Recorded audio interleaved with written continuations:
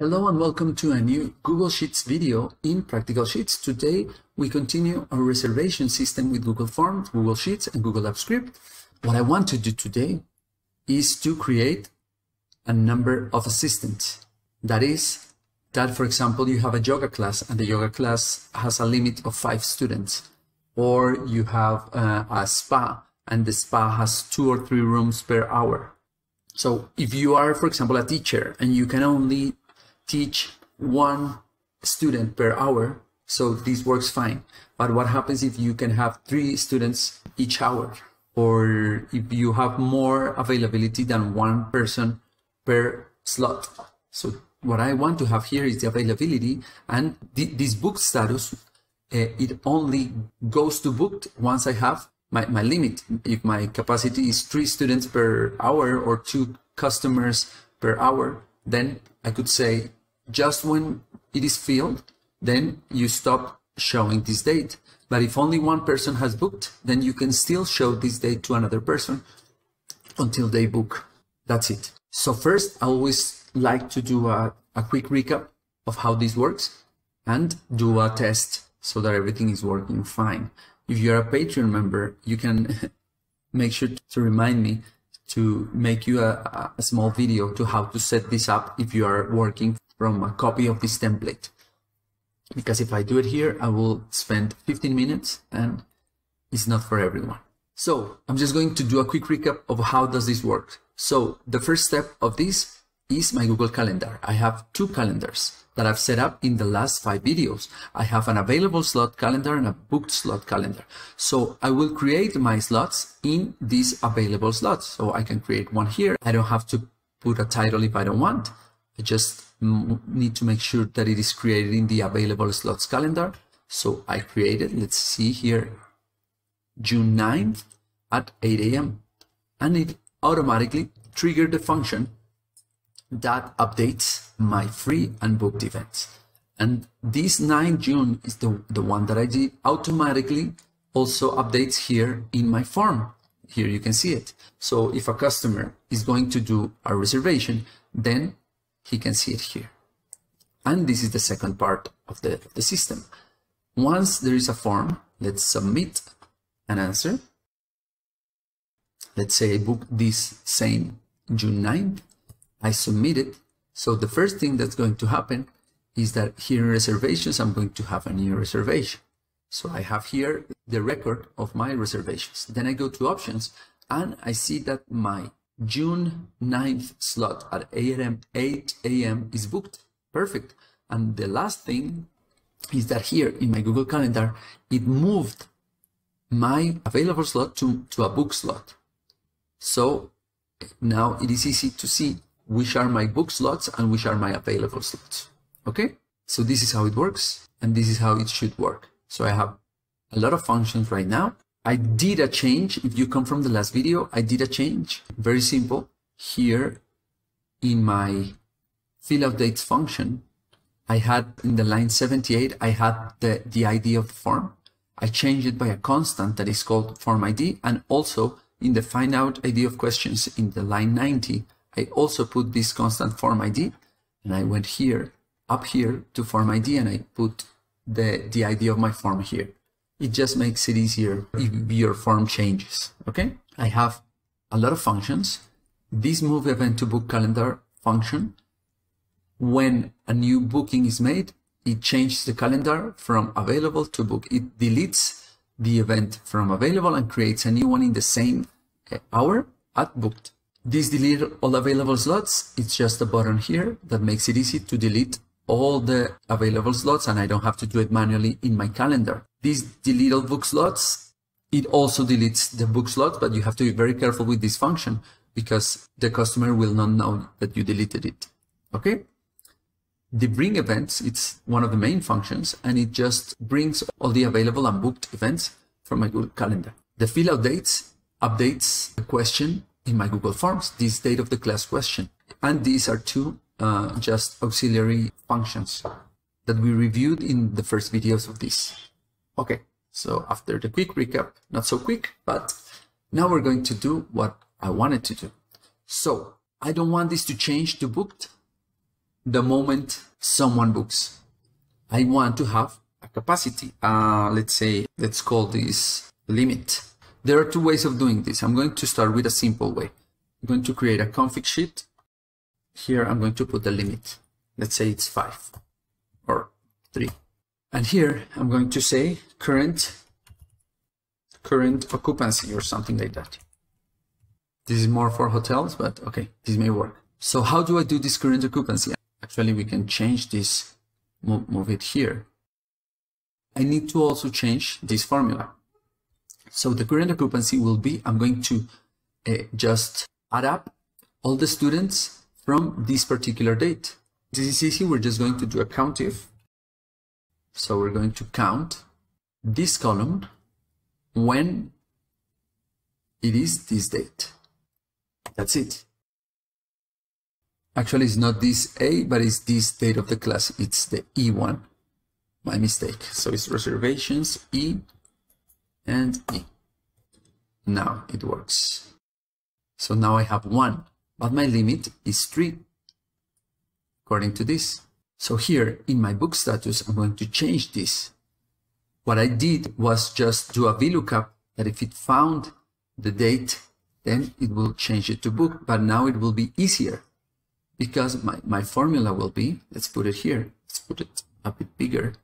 My formula will be that if this current occupancy is greater or equal than this number 3, it should never be greater, but let's just in case put it like this. If it's greater or equal, then it will be booked. And if not, it will be free or available, let's say. You have to be very careful with this because then we need to go to our code and see when did it say free, not available. So very careful when you change this at such an advanced stage of the project.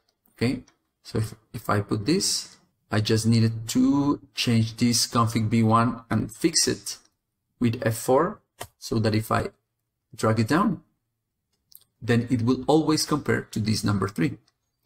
Okay, so right now everything is available because nothing is greater than or equal than 3. I'm going to set this up as an array formula as I had it here.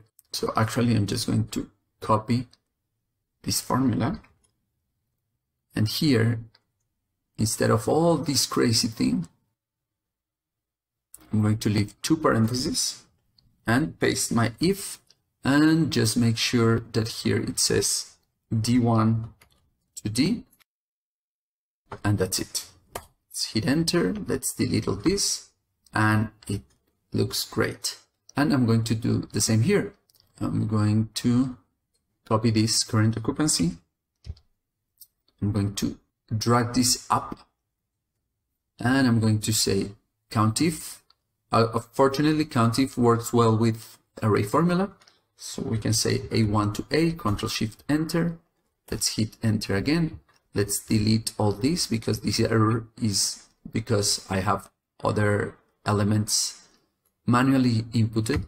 So now I just need to remove these zeros and change this header. So I can say that if A1 column A equals to double quotation mark, then just leave it as is, and if not, leave the formula. So now I fixed the zeros. Now I need to fix the header. So I will put another if, that if the row of A1 column A is equal to 1 or equals to 1, then I will put my header. Remember I had copied it earlier, so I have it here, current occupancy. That's it. Nice, it looks great. Before I can have 2 or 3, I need to change my code, starting with these fill out dates. Because these fill out dates, remember that I told you first that be very careful when you change the values. So I'm going to change this for available. And given that this will always be available, so I don't think this will make any difference. And the other thing you need to take into account is that I added a new column. So be very careful with this because the book status is now in the column number 5. So I need also to change this here. This will not be row 3, but row 4. Why row 4 and no row 5? Because remember the arrays start in number 0. And also here, I need to double check because here I'm moving from column number 1 to column number 4. So I'm doing to this, so I'm not checking this one. So I'm going to do it up to 5. Again, when you're so advanced in a project, you need to be very careful when you change things. Okay, let's save. Let's run my fill out dates and see if our reservation system works well. I'm going to update here if my form is updating correctly. So now I have 1, 2, 3, 4, 5, 6, 7 dates. Is the same 7 dates. So even if I have some book slots, now that my formula doesn't say booked, then it works great. Let's put another one here on June 9th, 8 a.m.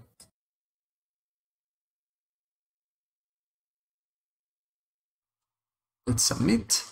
And now here I have 2. So the moment I have 3, this will change to booked. Actually, I'm going to delete this one and put it again.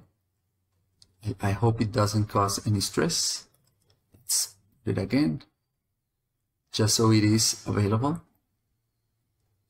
That's it. Let's see here. I shouldn't have a problem. Excellent. Works well. Now I'm going to book once again the same date. June 9th. Let's submit. So now it is booked because I've reached my limit of 3 students. Now let's see if I refresh this. Now I don't have my June 9th. And here, the only thing is that this is booked, but I need to change it because this is changing it every time there is 1. So this should only change once there is 3. So this is a bit trickier to do because right now my move event to book calendar is triggered every time there is a form sent. It is a bit more complicated, but now given that I have my events, before I delete the event, I can get the ID. I can look for this ID here, is this one, and see the current occupancy. If it's 3, or if this is booked, whichever, then I can change it to booked. Only if this happens, okay? So I have my ID. Then I'm going to look for my ID in this table, but I need to bring this table. So the first thing I'm going to do is connect with my option sheet. So this will be a sheet, it will be spreadsheet up, dot, get sheet by name, get active spreadsheet, sorry, and get sheet by name. My name will be options. Then I'm going to create my event table and it will be in my option sheet. I'm going to look for a specific range. With get range in the row number 2 and the column number 2. Remember what I need is this. Actually, I just need this column, the event column. So I will say get range. Row, it may be row number 1, it doesn't matter, column number 2, and up to the last row, so it will be options sheet dot get last row and get values. So now I have my column. The thing with this column is that it comes with an array. It is an array of arrays. So I need to remove it from each individual array, because what I want to do is look for my event. And I can only look in a simple array, and this is an array of arrays. I don't know if maybe I'm overcomplicating things or complicating my explanation, but the thing is I need to do a map function. The map function very easily will take each row, and for each row just take the first element of the row.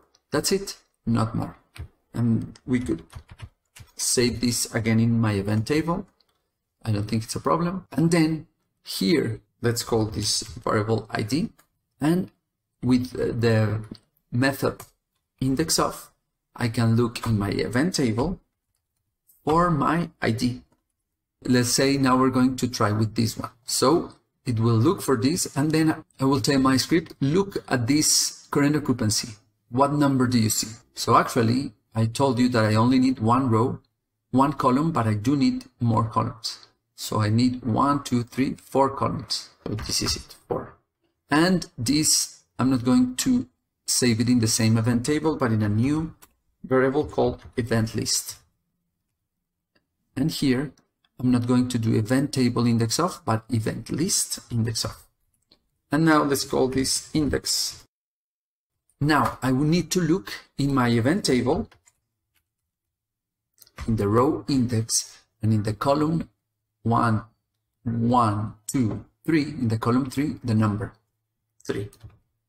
And I'm going to say that if event table index 3 is equals to 3, then I will change my event from available to booked. I did all this just to improve my move event to book calendar function. That's it. If not, you don't have to do anything. You don't need to change anything. That's it. Let's see if it works. Let's save. And we're going to work with this slot in the June 7th. So I'm going to go to June 7. Let's submit. Now I have a mistake. Let's see. Event table is not a function. Let's see. I put this with parentheses, and I should have put it with square brackets. That's it. Let's save. And now let's submit it again. This is this one. Let's submit. Now I have two because the last one wasn't able to submit. This is booked. So actually I need to change these two just to see if it works. I'm going to delete this one. I'm to create it again, but as at the same hour, but as an available one in the available calendar. Let's save. Let's see if this updates, and this looks good. So I have two again. Now I'm going to do a final reservation. Let's cross our fingers. Again, the 7th. Submit. So now this is booked. Let's see if this worked. It didn't work. Okay, why? And now I see where my mistake was. Let's go to my code. And here I'm saying that index 3 is equals to 3. But actually it's not 0, 1, 2, 3. This should be equals to booked, not to 3. One of two. Or I change this to column number 2 and say that in column number 2 this is 3. Or I change this to, I leave the column number 3 and say this is booked. Any of those two will work. Let's put this in the 2. Let's save. And let's do our final one. June 6th. Let's submit. Let's see. Now this is booked. And it worked. Perfect. So I think a little bit confusing and just to change this, but I think it worked. So it's very nice. Now you can just go to your config and change this to whatever number you want, 2, 5, 10, 11, and it will only change to booked once it reaches its current capacity. That's it. Sorry if I went a bit astray, but still I hope you like it. As always, you can support me just by subscribing to the channel or by subscribing to the Patreon page, where you can not only support me, but you can access these templates, you can download them, and you don't have to do all the code yourselves. You can start from a fully working template. Thank you so much and see you next time.